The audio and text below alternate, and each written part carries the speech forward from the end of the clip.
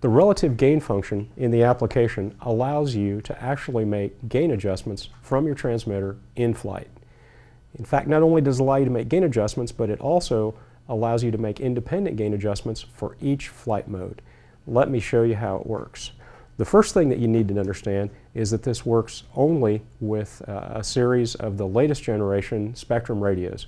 Those radios include the DX6, the DX9, the DX18, the DX10T, and of course, like I said, the DX18, but any versions of the 18, and then the soon-to-be released DX18T. So in order to get the relative function working appropriately in your transmitter, you need to download the latest software or the latest firmware update from our Community Spektrum RC website. Once you have that downloaded, here's what you need to do. I have a DX9 here, and go to the telemetry function, go to any of the open telemetry, empty telemetry screens, access AS3X, and you'll see that that takes you to the screen that activates. Of course, display is automatically defaulted to active, the status warnings and so on. You won't worry about that for now. And then if you'll go back to the function list, you'll notice that you now have a new function that's called AS3X gains. Let's go ahead and open that, and I'll show you what those gains do. So this is the default settings, and the first thing that you need to do is go to the bottom left, and it's defaulted to gear. Now, what this function does, where it says channel, is that's actually the channel that we selected earlier that's going to be used to change flight modes and also to change the gains. If you'll remember in a previous flight mode setup screen, we actually selected auxiliary 1. So I'm going to go here and select auxiliary 1. And what you'll need to do is match whatever you have selected in your screen, in your application, match that. It'll either be gear, auxiliary 1, auxiliary 2, or auxiliary 3. The next thing that you want to do is select the flight mode switch in the transmitter. So FM switch, you can place it anywhere. In my case, I'm going to put it on switch D. I've selected that. Then your input, what the input is it's the switch that you're going to use or the trimmer that you're going to use, and actually to increase or decrease the gains. So the input, I'm going to select, I can select the left trimmer, which is up here, or the right trimmer, which is on this side. In my case, I'm going to select the left trim. And you'll notice now that's all the selections. Now what you'll see, the other functions that you'll see, so when I move the trimmer, on the top left it says flight mode, and that's flight mode 1, 2, and 3. And then the other functions that you'll notice in here, on the left hand side it says axis. I have the roll, pitch, and yaw axis. Then I have the rate gains, I have the heading gains, and then I have actual for each of those. So if you'll remember in some of the previous setup screens, we have flight mode 1 set up for 0 gain, and so you'll see that I have 0 across the boards. Flight mode 2, I had various gains, but I didn't have any heading gain, and you'll see that those appear there, as well as rate and actual. And then flight mode 3, if you'll remember, I had heading gain and I had a higher rate gain. So all those gains will show up there. That's actually being transmitted from the receiver through the telemetry to the transmitter. And by the way, on the right-hand side it says actual gain.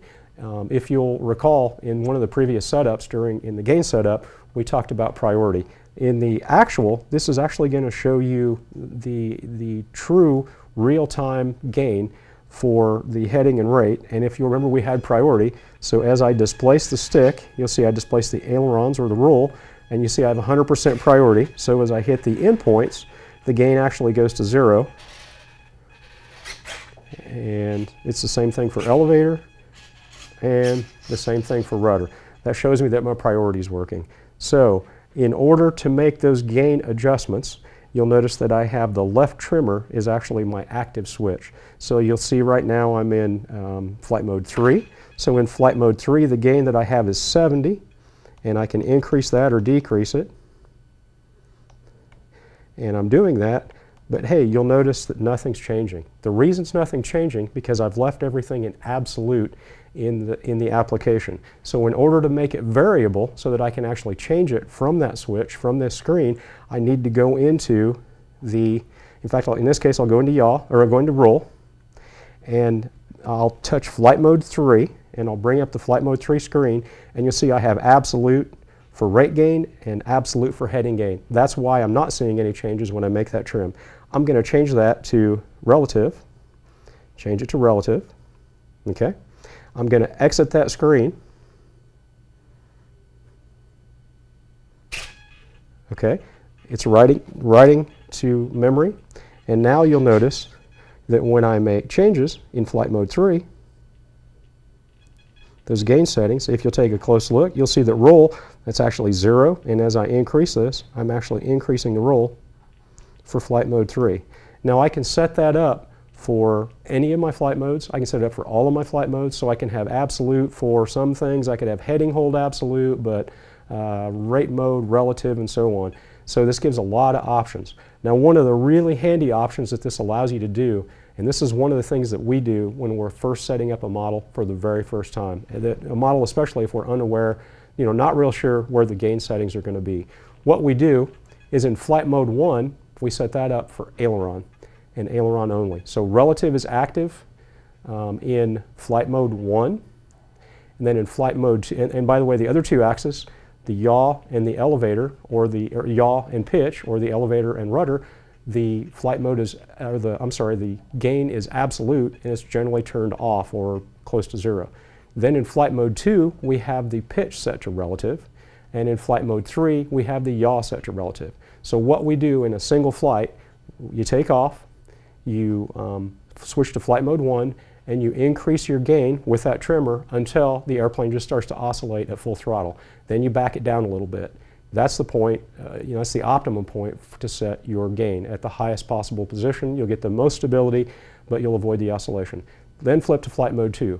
That's your elevator setting, and I'll increase or decrease that value until it starts to oscillate in pitch. Then I'll flip to flight mode 3. That's my yaw. I'll increase or decrease that setting in flight mode 3 until the airplane starts to oscillate in yaw. Then I'll back it down a little bit. Then I can land, and then I can go back to this screen, and I can flip to each one of those flight modes, and then my actual values that I have there will be my values in flight mode 1. The actual value for roll will show up, and that's what I need to program as my absolute value. Flight mode 2 will be my pitch, and flight mode 3 will be my yaw. That's a really handy use for this relative setting. Then I can go back in and set in all those values up to my to absolute, or if I choose to, I can still leave the relative on, and so I can make minor adjustments for all three or however I choose to do it. In any case, that absolute and relative function has a lot of neat functions and features that it allows you to program so that you can make adjustments to your aircraft in flight for the gains, or equally importantly, you can make adjustments to the specific things that you want. If you want to learn more how heading hold works, for example, set your heading hold to relative, have your regular gain set to your rate gain, set to absolute, and then you can play with just the heading hold in flight, and you can get a feeling, if you put it on rudder, you can fly knife edge, and you can get it to the point where it'll fly hands off knife edge. You can try various things in hover and so on. It makes it very interesting, and it's a really powerful tool. It's a real good idea to fully understand how this works, and it'll help you in setting up your airplane.